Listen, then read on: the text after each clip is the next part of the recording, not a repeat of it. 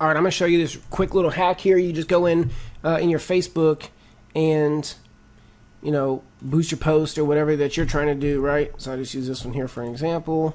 Let's say you've got this house here, right? It's coming soon, and you want to find people that are going to move to this area.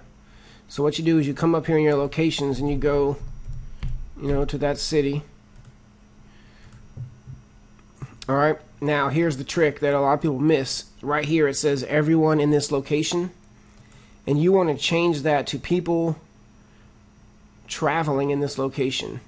All right, people whose most recent location is within the selected area but whose home is more than 100 miles away. Or you could do people who recently are in this location, but you want to remove, you can remove people who live in the location, okay? So, I don't know, I would put people traveling in this location but live 100 miles away, and that would be one of the things that you can do to, then you could just come here, adjust up all this stuff here,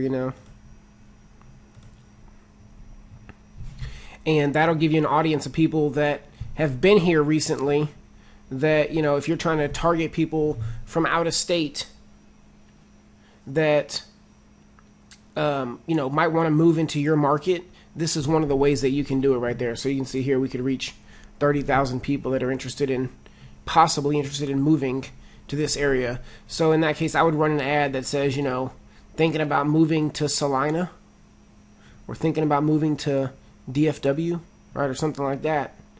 Check out this awesome home with a pool on 1 acre on a cul-de-sac lot, except in private showings before it goes live, right? Something like that.